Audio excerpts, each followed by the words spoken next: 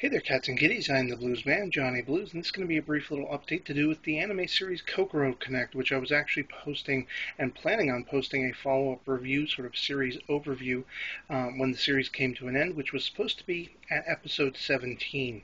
And after episode 14 was nowhere to be found today, I was really excited to see it, and I kept looking around online, didn't find anything.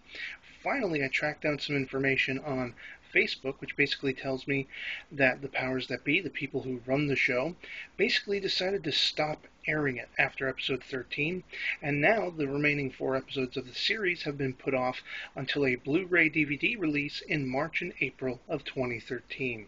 So rather than basically doing a review or anything like that, this is an official rant video. I am PO'd beyond words, and I'm just really upset. I wanted to see how the series ended, and of course, I was robbed of that, and we all were. And I don't know how many of you out there are aware of this information. I'm a mobile user, so coming across this news isn't easy for me, and I was completely blindsided by it today, and I'm just really fuming mad about it right now. So yeah, I guess that's going to be it for me on that series for now, until I can get my hands on those episodes and see them, come next year. Then I'll finally get to an overview kind of thing.